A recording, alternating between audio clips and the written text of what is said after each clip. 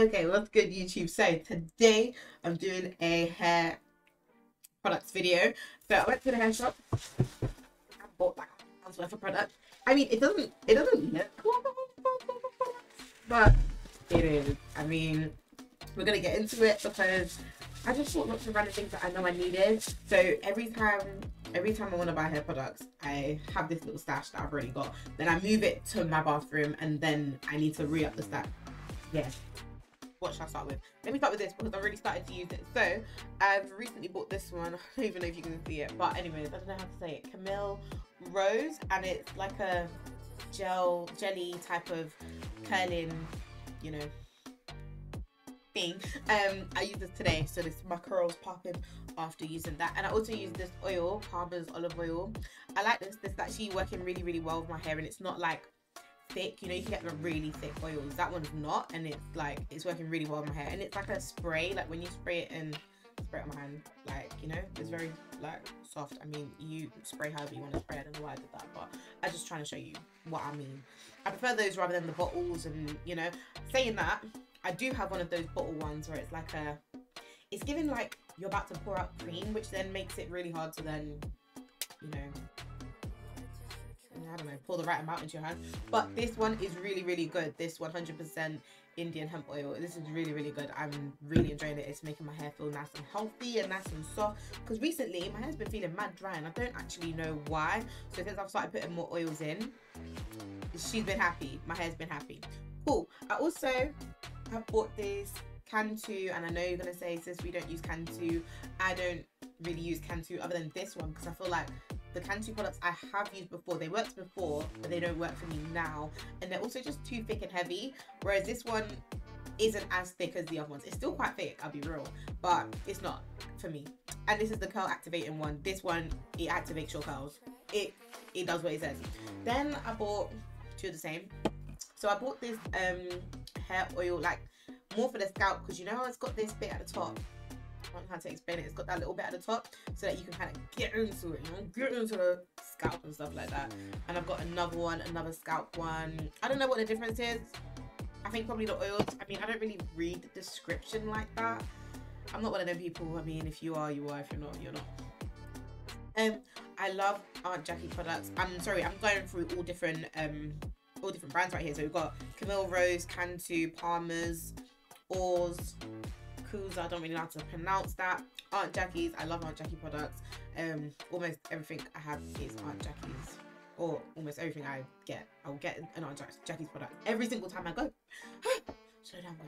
Cool. So I've got this curling jelly type thing. Like the consistency is like, it's thick, but it's like it's thick in the tub, but when you put it into your hair, it's not. If that makes sense, like it really flows with your hair. Like, I mean, I like it. I think it makes it look really, really nice when I use it.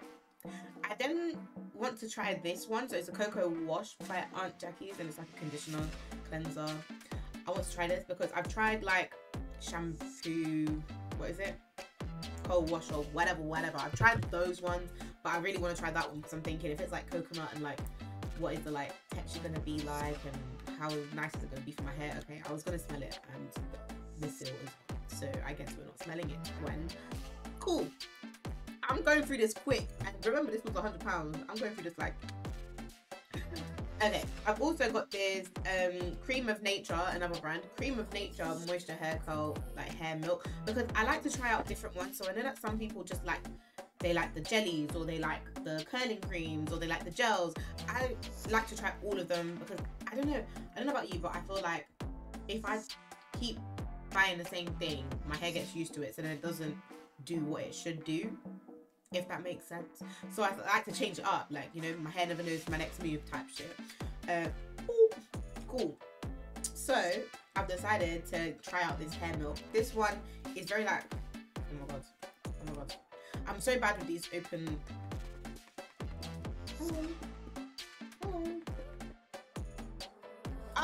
There we go. It's very like, you know, like it's like, I don't know how to explain it. Light.